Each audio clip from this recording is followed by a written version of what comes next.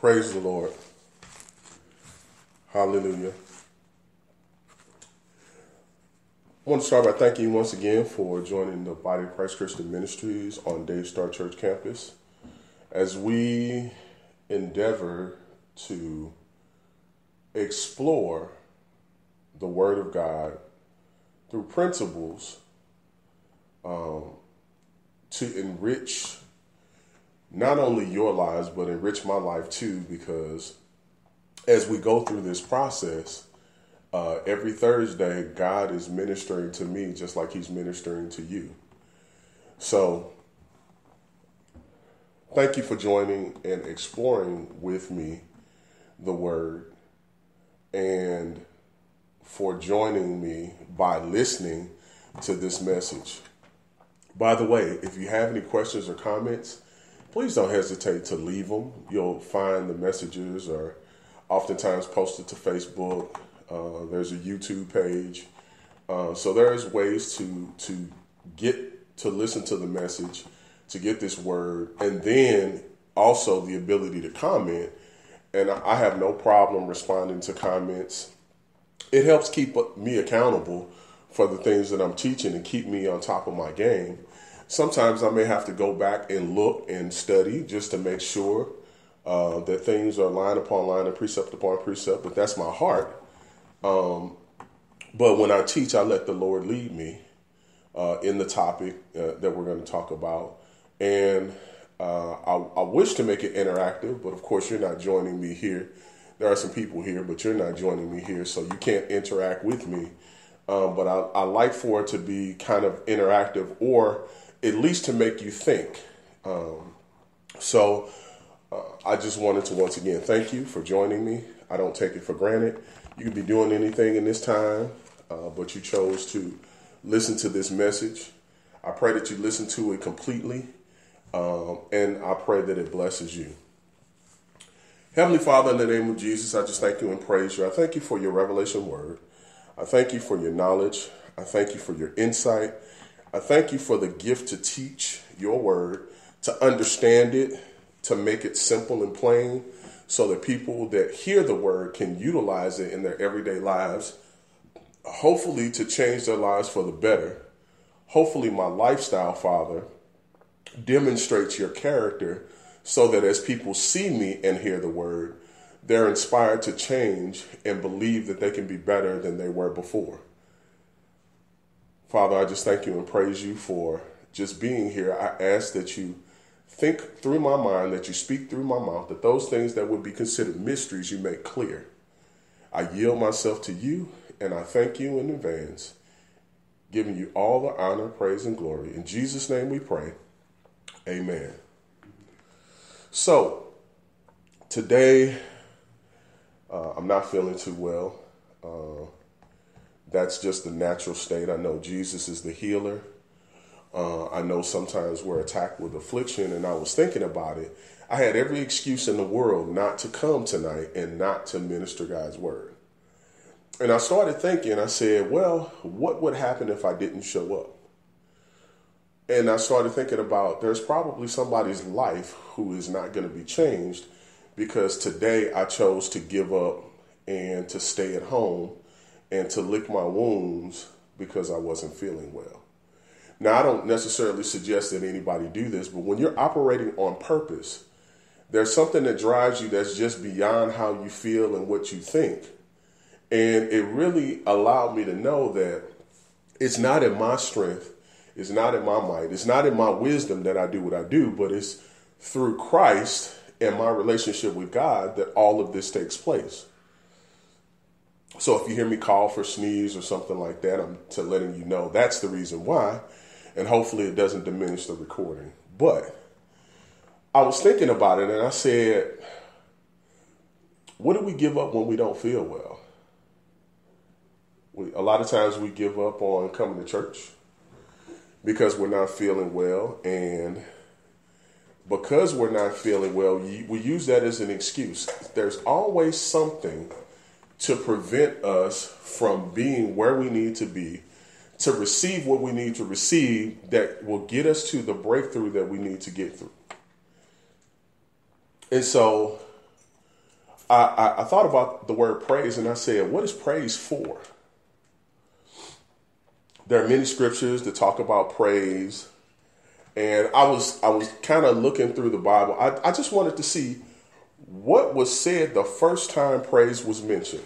So it's actually in Genesis, the 29th chapter, the 35th verse.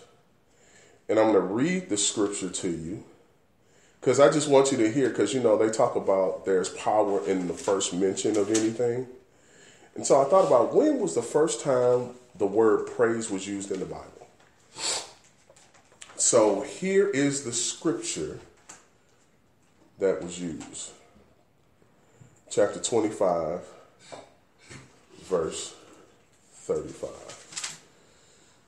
And it says, and he removed that day and he goats that were ring shackled and spotted, and all the she goats that were speckled and spotted, and every one that had some white in it, and all the brown among the sheep, he gave them to his son's hand. Hold on, that's not the scripture I'm looking for. Let me look at it.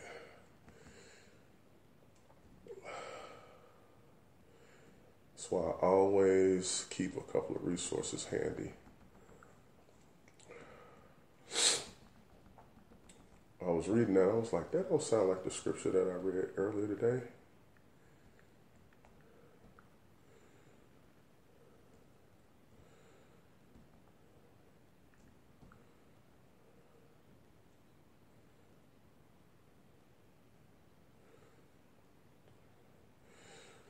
All right, so I'm going to read it. Let's see. Oh, it is 29:35. Where did I go to? I was in 30:35. That's why I needed to turn the page. So let me read the scripture. And it says, and she conceived again and bare a son, and she said, now will I praise the Lord before. Therefore she called his name Judah and left bearing. So the first time the word praise was used, it was used by a woman named Leah. Leah was married to a man, and the man did not really appreciate her simply because he was tricked into marrying her. The man's name was Jacob. So Jacob made a deal with Laban, her father, to marry his daughter Rebecca, and so he worked 7 years, and the 7 years that he worked and toiled to marry Rebecca. Well, on the wedding night, as the story goes, instead of Rebecca being in the marriage chamber, it was the older sister, and the older sister was Leah. Now, Leah, according to accounts, was not a beautiful woman, and she was older. And so the explanation that Jacob was given was, it would be sinful for me to give my younger daughter to you without my older daughter being married first. So labor for me 7 more years, and I will give you Rebecca. Can you imagine working 14 years, being willing to work 14 years, just so you can marry someone you would probably care about or adore that person a lot? And if you were tricked into marrying someone else, you probably would have some resentment for the person that you were tricked into marrying because that was not your choice. And so the relationship between Leah and Jacob was not a relationship that was inspired by love.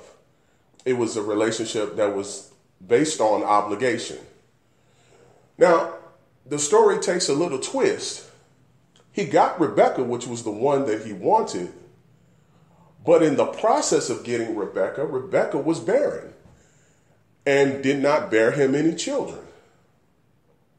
So back in those days, the greatest honor that a woman can give a man is a son. I'm just trying to put this in context for you.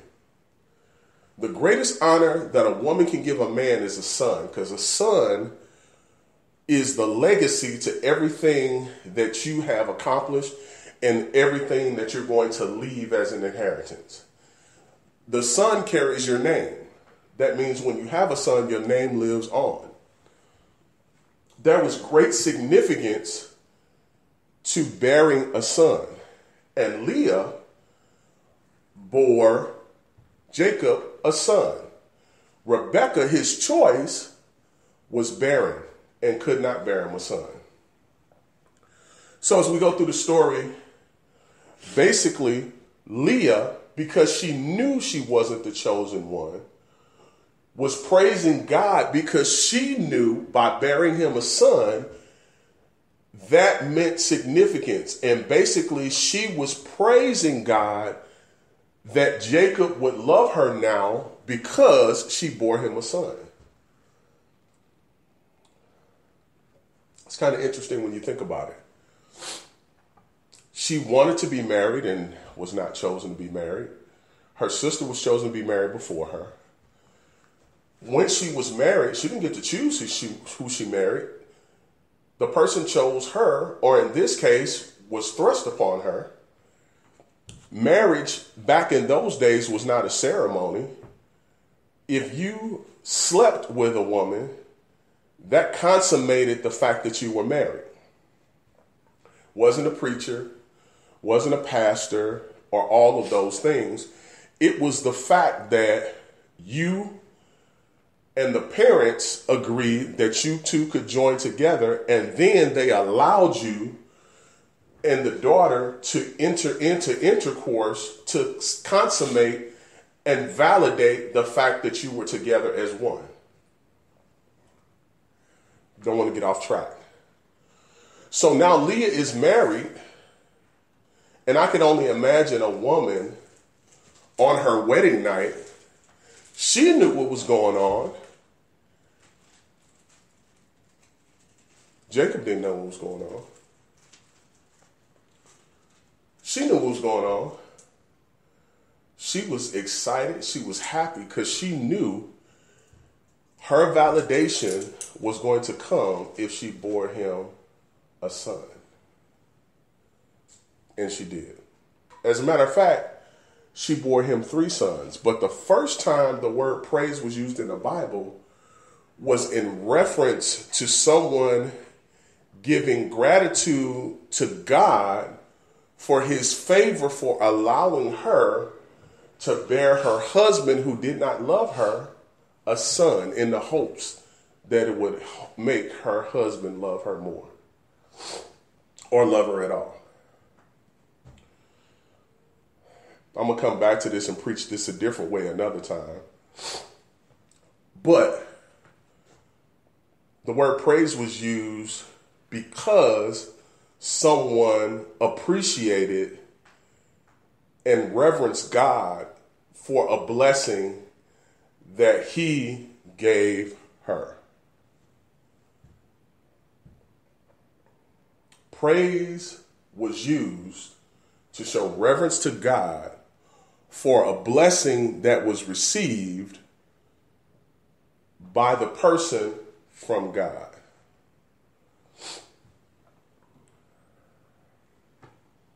We talk about in the church that we were made to worship God. The angels worship God and praise God. They spend all their time doing it. And I still ask the question, what is praise for? Because I don't think we understand. We think that praise is when we turn on music, the kind that we like to hear, the kind that makes us feel a certain kind of way. And that can be good or bad, because I think there's a lot of people praising R&B music. There's a lot of people out there praising rap music.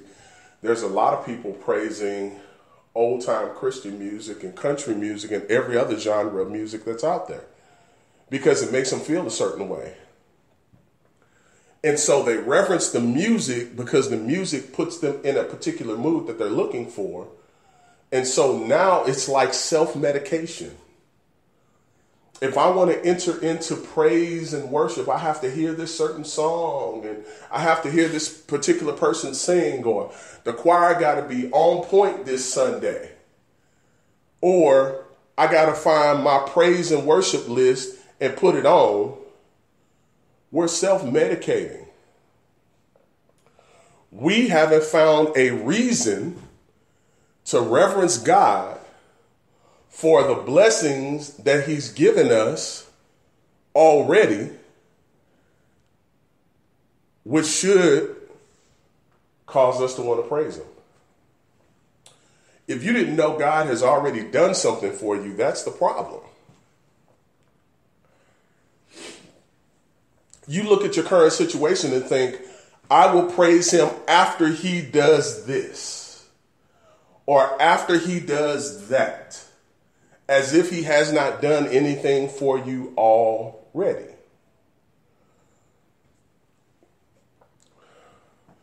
John 3:16 makes it clear. It says, God so loved the world that he gave the world something. He gave the world his only son. Not only did he give the world his only son gave the world a promise that after he left, that he was going to give us something called the Holy Spirit. And he didn't say that you were going to get the Holy Spirit at a certain point. He said the Holy Spirit will be here for you, to teach you, to guide you, to nurture you, to help you, to give you wisdom and knowledge and understanding, to assist you on your walk in life. And hopefully that walk in life is a walk with Christ. Hopefully.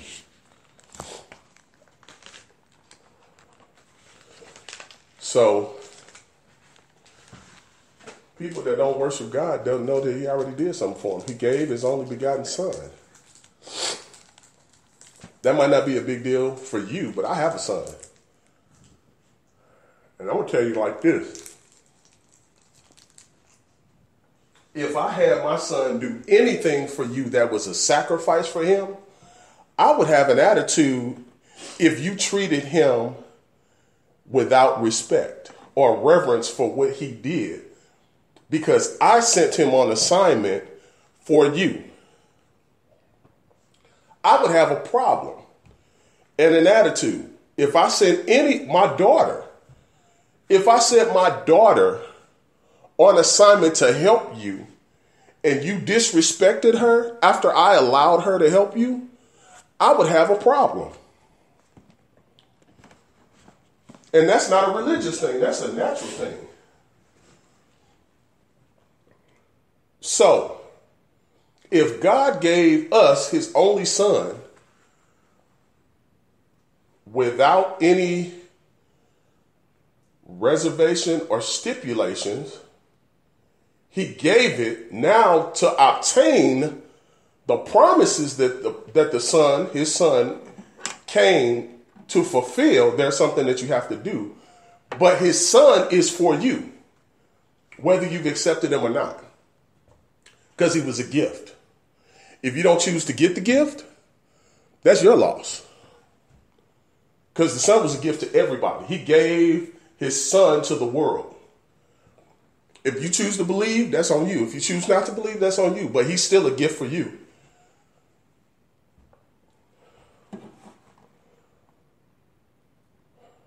Praise is so difficult because we don't think about what God has done for us. We're waiting on God to do something for us now, and we're waiting and begging. And I heard a wise Christian say, while we're waiting on God, God is waiting on us. And when it was first said to me, I was like, well, what is he waiting on me to do?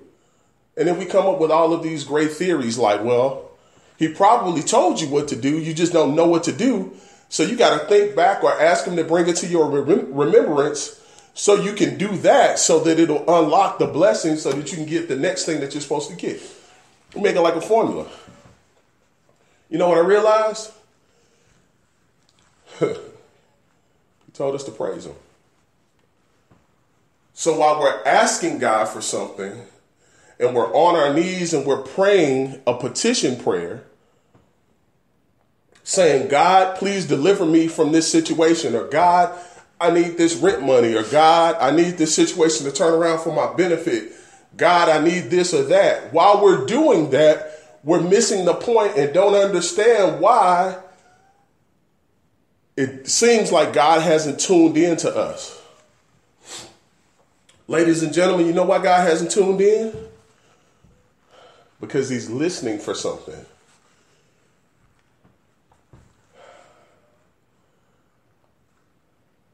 Something happened to me. And I decided that when I pray, I'm not going to ask God for a whole bunch of stuff when I pray. I'm not going to ask him for a whole bunch of stuff because that's what everybody does. I decided when I pray, I'm going to thank him for what he already's done. The blessings that he's already bestowed on us. The things that he's already granted us. And after I thank him and make sure I give him all the credit, then I pray for other people. I don't pray for me.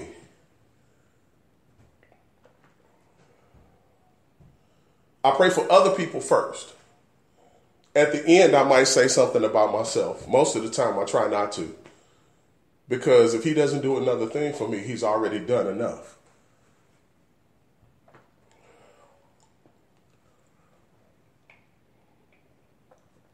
Something shifted. Things that I had been working on for years started to break through when I started to do the things that God called me to do and he told me to do that I didn't know how to do. Things started to happen when I started to stop asking him for stuff and things and just started to praise him for what it is that he's already done. Something shifted. Something happened. Promotions happened. Things turned around. That doesn't mean that everything is all good all the time, but every time something happens, I don't say, oh, God, you got to deliver me. No, I say, all right, this is just another trial or test that I'm going through. God has already prepared a path for me. He's already given me a purpose. This thing would stop me from doing what he called me to do, so I'm not even going to worry about it. It's not even worth me praying about. It can't stick around if I stay on task doing what it is that he called me to do. It has to move out of the way. He has to take it. I don't have to tell him to take it. He already knows that. And I keep on pressing. And I keep on striving.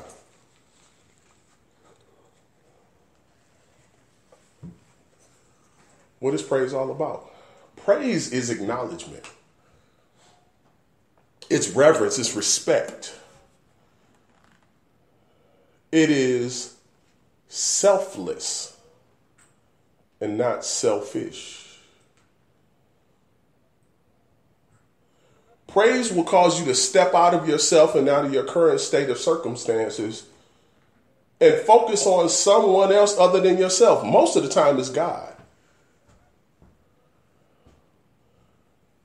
Some of us need a little help getting there. So sometimes it's the music and then the music takes us to God. But the ultimate thought when you enter into praise is to give him reverence for what he's done. I'm not going to give you a list of things that the Bible says that he's done.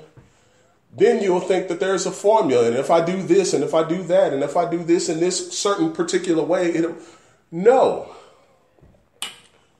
Talk to him. Talk to him like a friend. Like he's someone that can relate to you, because he can. Tell him your frustrations. Tell him your challenges. But when you do all of that, don't forget to give him his due. Don't forget to thank him for the air that you're breathing, the activities of your limbs, the ability to impact somebody's life in a positive way, the ability even to take care of yourself, however good or not so good that you're taking care of yourself at this moment. Thank him for your purpose, because he created you for something special. Thank him for just being who he is. Thank him for his sacrifice. If you spend time thinking about those things, thanking him for those things, all of a sudden things will start to move out of your way. It's almost like you've got his attention. Praise is like a doorbell to God. When he hears it, he listens attentively. Worship is the same way. It's like a doorbell to God. It's like knocking on his door or sending him a text message or Instagram directly to his phone or electronic device if he had one.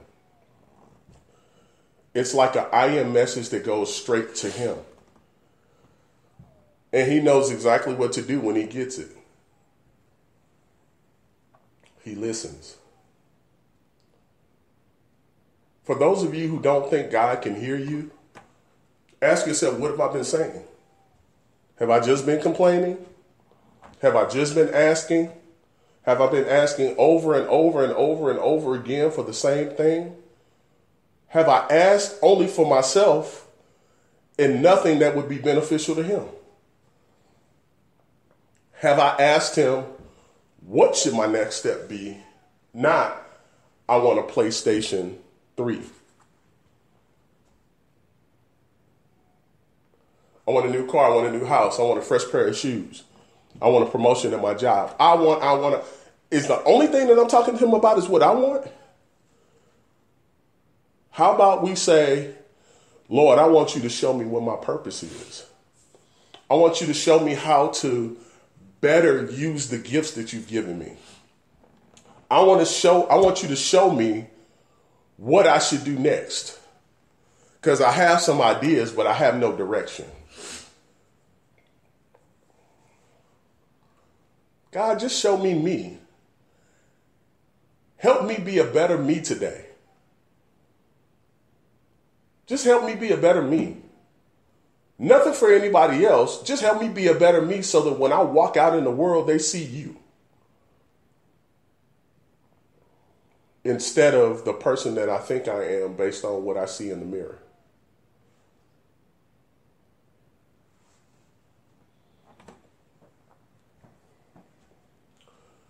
Folks, it's time out for being religious. It's about a relationship. And some of us don't even know how to be in a relationship, no matter how bad we want to be. To be in a relationship, you need to find the right person, because that person needs grace for you. And you need grace for them. Because everything is not always going to work out as prescribed. It's not going to be ideal all the time. Because we're imperfect people. But if you talk to God about who you are and you have him continue to work on you, your attitude will be better. You'll be a better mate to that person. And maybe your lifestyle and the light that you show will start to reflect on them. And they'll start looking at you different. They won't look at you based on your past mistakes. Maybe that light will start to shine on your future path, and they'll start to see where you're going and not where you've been.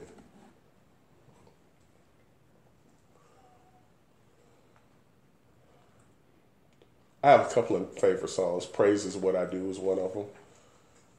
But I used to listen to it all the time, and I used to get caught up in what the words said.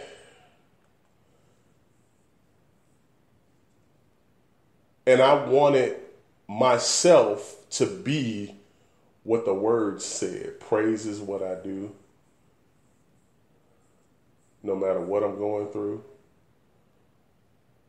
I lift my hands to praise. Praise is who I am. I'll praise him while I can. I live to worship you. I vow to praise you through the good and the bad. I vow to praise you whether happy or sad. I vow to praise you even when I'm going through, because praise is what I do.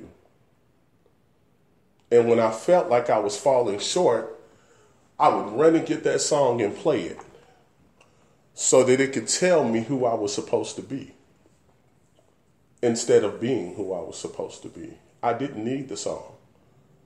All I needed to do was praise him. I heard the song thousands of times.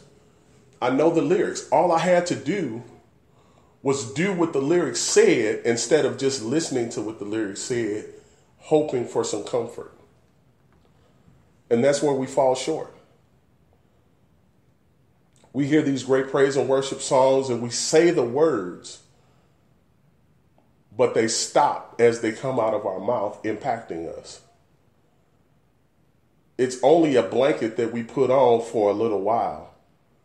And after the blanket has served its purpose, after we've warmed up, what do? We sit it to the side and move on as if we've never needed it. Praise is not a blanket. Praise is who you are. Praise is what you do when you reverence the Lord. When you remember that you didn't have to wake up breathing today.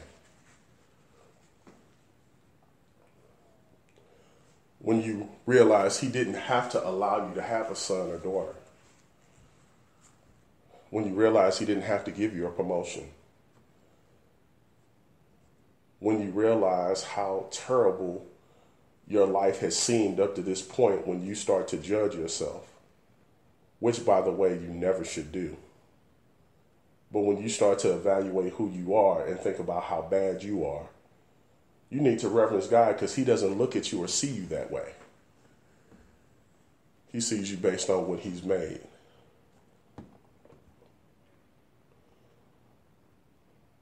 It's interesting. We can get up and preach and do all of these great things and get people to tell us how things have affected them and impacted them. And we get energy from that, when what we should get energy from is our relationship with him. So what are you going to do? Are you going to continue to look at praise the way that you did before? Do you have to find your favorite playlist and your favorite song to put you in the mood? Sometimes you just got to decide to change your mood on your own. Stop self-medicating, because sometimes if you medicate too much, it starts to lose its impact.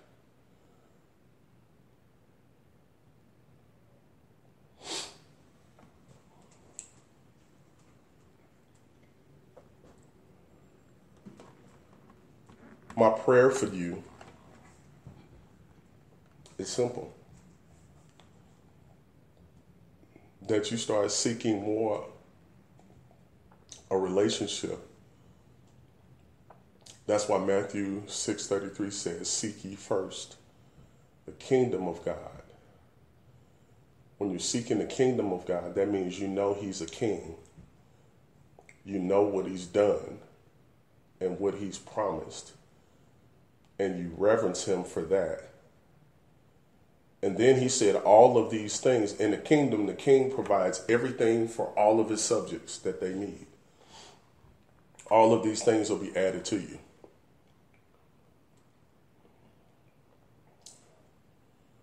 Folks, we need to spend more time praising God, seeking him out, acknowledging who he is, acknowledging that he gave his son and he left us the Holy Spirit, and relying on them to help guide us. If we'll do that, I know God will hear everything that we have to say. If I came to you every day complaining about something, would you want to hear me? Probably not. But if you came and gave me a compliment all the time when you were struggling and you had something on your mind that you needed to talk about, I would probably listen twice as hard. Invest in your relationship with him. Stop treating him as a pimp. Can't pimp God. We try because we beg him for everything. Stop treating him like that. Let's talk to him about what he's done in our lives. Let's start to seek a relationship with him. Let's start to change who we are. One of my other favorite scriptures, it says, I don't know about you, but as for me and my house, we're going to worship the Lord. It says our body is a temple to the Most High God. That means it's like a house. It's constructed. This is the place that we praise him first. As for me and my house, my body, we're going to worship the Lord. And then my household will see me worship God. And then my household will start to worship the Lord. And then when people see my household worship the Lord, when they come over, they'll get into that attitude and start worshiping the Lord with us as well. And then we go different places. And when we're on our job and people are struggling, guess what? They'll come to you and you'll be able to lead them into worship and to praise God for who he is. And then they'll start to worship him.